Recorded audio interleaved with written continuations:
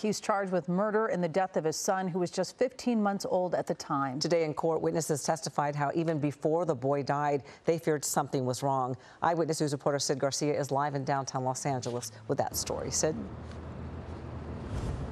The little boy, Gael Herrera Medina, was just 15 months old when he was murdered nearly 3 years ago.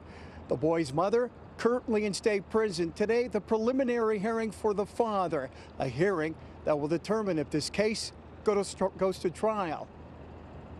The first witness to take the stand in the preliminary hearing of Jose Juan Herrera was the next-door neighbor. She provided the ring video that allegedly shows Herrera holding his lifeless 15-month-old son, Gael Herrera Medina. Jasmine Aguirre said she feared for her safety being in the courtroom with Herrera, but with Herrera watching, Aguirre, fighting back tears, recalled the day of May 12, 2021, the day she heard loud noises from the apartment next door. She says Herrera went to her door holding the toddler. The guy comes right behind me with the baby, and the baby wasn't breathing. And he was trying to tell me, like, and I didn't know what that meant.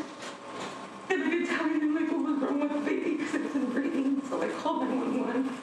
A nurse who examined Gael during a doctor's visit before his death testified she was concerned about injuries the boy had suffered.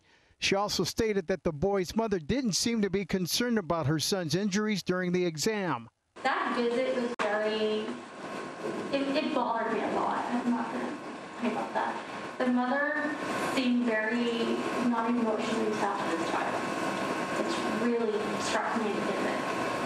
Gael and his two older sisters were in foster care for a short while, and uncle and grandparents on the mother's side were able to regain custody. Then the boy's mother regained custody.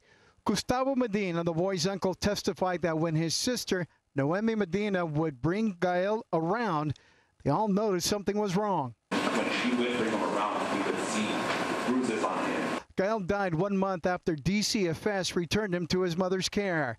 Ring video allegedly shows Herrera holding his 15-month-old son and running towards an ambulance. The toddler was taken to LA County USC Medical Center.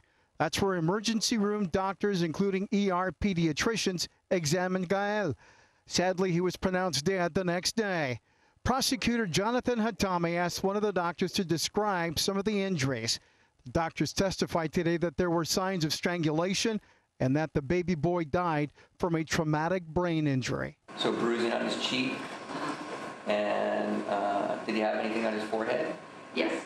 What was that? He had a hematoma on his forehead. Now, the baby's mother, Noemi Medina, is currently in state prison serving a 4-year sentence for felony child abuse. Jose Herrera's preliminary hearing is expected to wrap up tomorrow. Then, on the same day, the judge is expected to rule if there's enough evidence for this case to move forward. Reporting live in downtown Los Angeles, I'm Sid Garcia, ABC 7 Eyewitness News.